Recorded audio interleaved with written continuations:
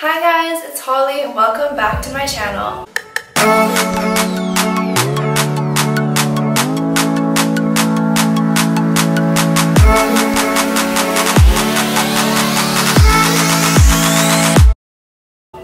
So today I really wanted to talk about a topic that I'm super passionate about, obviously related to travel, but I really wanted to talk more specifically about traveling as a student. If you didn't know, I'm currently in university. I'm in my second year. I feel like people always think that it's really difficult or not possible to travel as a student. I've always had people around me say like, oh, I'll just go travel after I'm done my degree, or after the 4 years is over, then I'll go travel. For me personally, I just knew I couldn't wait that long, and I knew that going to school is such a big investment too. You know, when you leave school, then you're gonna have a lot of student debt to pay off, or you're maybe going on to get a job, anything like that. And I think it's so incredibly important to travel while you're young too. It's just such an incredibly mind-opening experience. You get a totally new perspective on everything. I love learning about other cultures and being immersed in everything around me and exploring. So yeah, that's why I really wanted to dive into this and kind of give a little background of what I've done so far and how I've made it possible while going to university full-time. And if you're a student right now and you want to travel, then it's totally possible and you can do it. So to give a little background, first of all, I just want to say that I am so incredibly thankful for all the opportunities that I've had to travel so far. Like really before this past year, so before 2018, I really haven't done that much travel. Like it's always something I knew I wanted to do growing up, but I never really went on like a ton of big family vacations or anything. Like I had a lot of friends that were like always traveling. They were always going on trips with their families, and I was like, I really wish that I had that similar situation. But we did a few trips, but not anything too crazy. Last year I went to Europe for the first time. I went to Spain, Italy, and France with EF Ultimate Break actually. I signed up for the trip by myself, which was very ambitious. I'm quite an ambitious person. I just kind of like go for things when I get an idea about it. I signed up in my last year of high school, and then the trip was last August, and I made a ton of friends when I was there too, and it was so awesome. I'll link EF Ultimate Break down below so you can check it out. I absolutely loved the trip. It was incredible. And then in November, I went to Maui with my family, which was awesome. I'm so happy we finally got to do that. We'd been trying to go. My dad was playing in a golf tournament actually, so that's like the reason we went.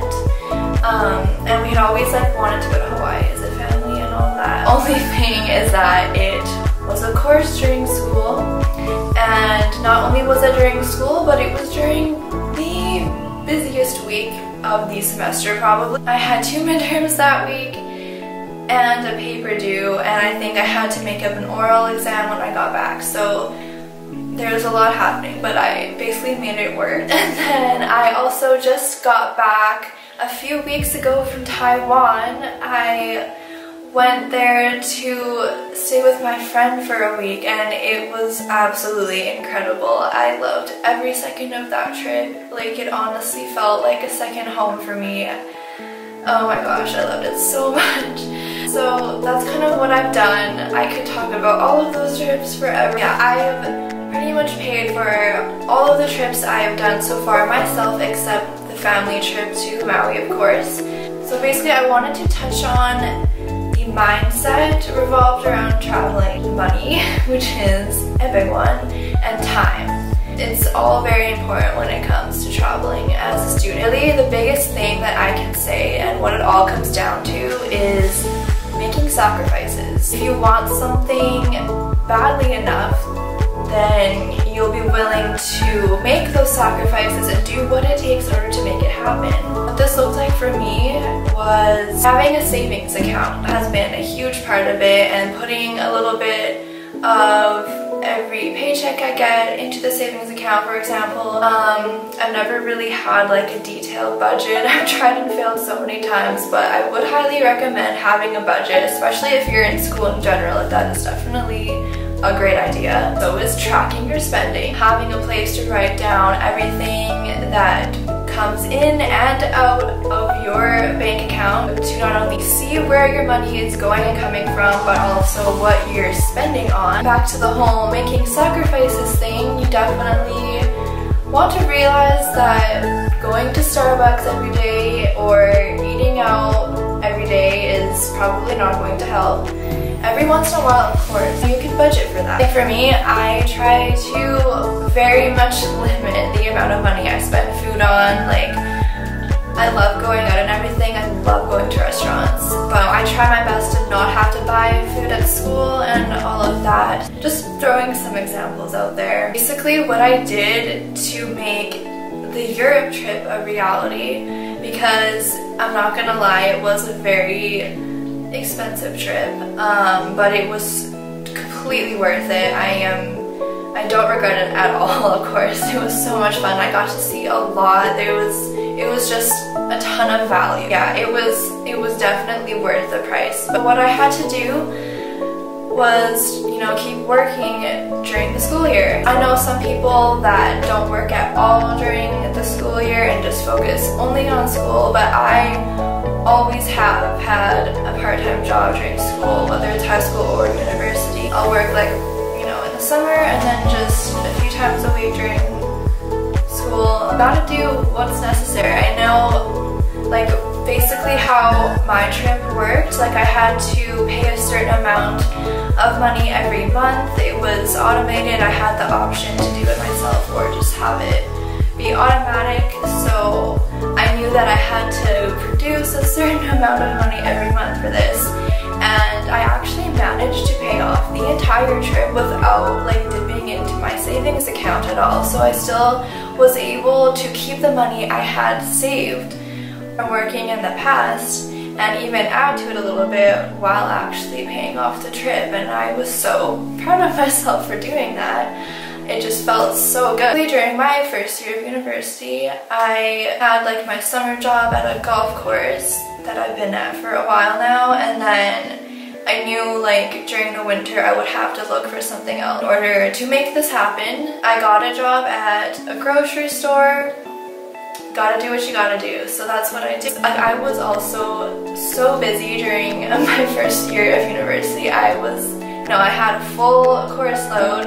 I was working on the weekends, and I was also doing competitive cheerleading too. It was a little hectic, but I still managed to stay on track and meet that goal every month. Just keep the image in your mind of where you're going, where you want to be, and you just know that every day you're doing something to get closer to that place. I just kept picturing like going to the beach in the French Riviera and, you know, eating Italian food outside on the cobblestone streets, seeing the Colosseum, all of that. I knew that this was coming, and I was like, oh my gosh, like, just I'll do whatever it takes to make this happen, basically, because I wanted it so bad. I wouldn't have had it any other way. And also the self-satisfaction of being able to do that yourself is really good too. Another large component of me being able to afford to travel while being in school, living at home, so not having to pay rent, which I am so incredibly thankful for. I'm going to school in like my hometown, so I didn't move away or anything. Not to say that it's not possible to travel if you have to do that as well. That's just how I've done it. That is my personal experience. Another thing is that I don't have a car at the moment. You know, I've always thought like, oh, it'd be so convenient to have my own car, like that'd be nice and all of that, but I started to realize like, you know, I could either use my money, the money I'm making, to pay for a car, or I can put it towards travel. and that was always in the back of my mind, and I just knew that traveling meant a lot more to me, and I was willing to sacrifice having a car in order to make it happen. I don't know, as being like a young person, I didn't want to have to pay for a car and gas and insurance every month. Like, it adds up so much, and I knew that it would be even more than the cost of the trips I was going on. So yeah, and I also live super close to my university too, so it wasn't like a huge deal. And it all comes back to making sacrifices. It made me uncomfortable, or it would make me uncomfortable knowing like, oh, like I'm paying for this car right now, but I could be using this money to travel, which I want to do so much more. Of course, it depends on every person. Everyone's situation is different.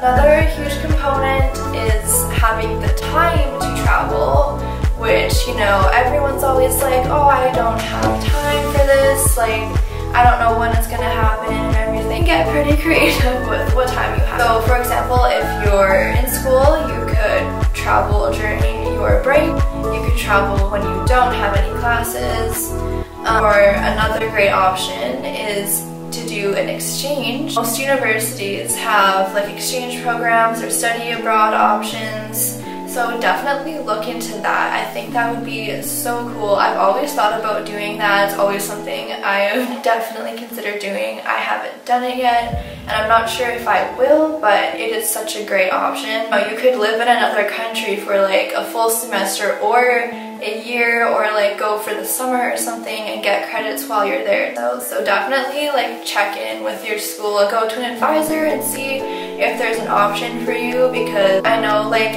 everyone I know personally who has done studying abroad has absolutely loved it, so that's a great option too. Again, when I went to Europe, that was during the summer of last year, so it was actually at the very end of August, like the last 2 weeks.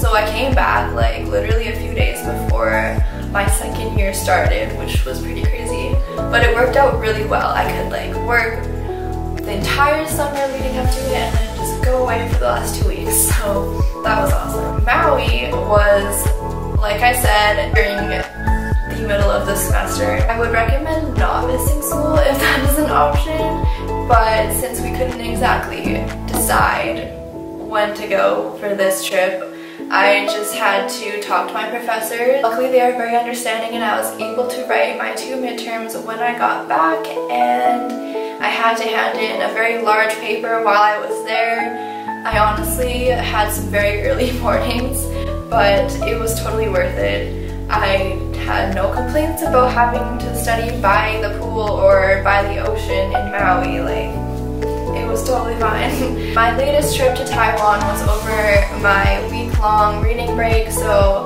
I didn't have to miss any school for that one, which was perfect. Because I knew I would not be doing any kind of homework when I was there. I was staying with my friend, and we were trying to do so much in Taipei and Taichung and just see everything. There's still so much that we have to do next time, but yeah, it was truly an incredible experience. Those are just some examples. I definitely look at when your semesters line up and you might be able to do here and there throughout the year, and definitely see what opportunities your school has. Like, there's so many options. It's totally possible. And then quickly, before this video gets very long, I feel like I'm just going off on so many tangents right now. The last thing that I think is absolutely essential to, of course, anything, but traveling and wanting to travel as a student would be your mindset. Your mindset totally affects everything. You don't even realize it. You have to put it out there that it's totally possible and that you want to travel and that you're willing to do what it takes to make it happen. Definitely having a positive attitude in general is life-changing. When you focus so hard and put so much energy into something that you believe in and that you want to do, then things are going to come into your life that, you know, push you a little bit further and further towards. Make it your reality. Like, if you want to do something so bad, say you want to go to Europe so badly, like I have for pretty much my whole life. Like, I remember watching so many travel vlogs and like going on Pinterest and looking at photos, and I was like, this is absolutely happening. Put it out there and you never know what's gonna happen. Another thing that I would suggest is to make a vision board. I still want to do this. I still have been meaning to do this lately, but make a vision board and put photos of the places you want to visit on it. Put it somewhere where you can see every day. It's gonna definitely motivate you when things get tough and you get super busy, like working and studying at the same time, but you're gonna be like, that's why I'm doing this. It's just all like remembering why you're doing what you're doing.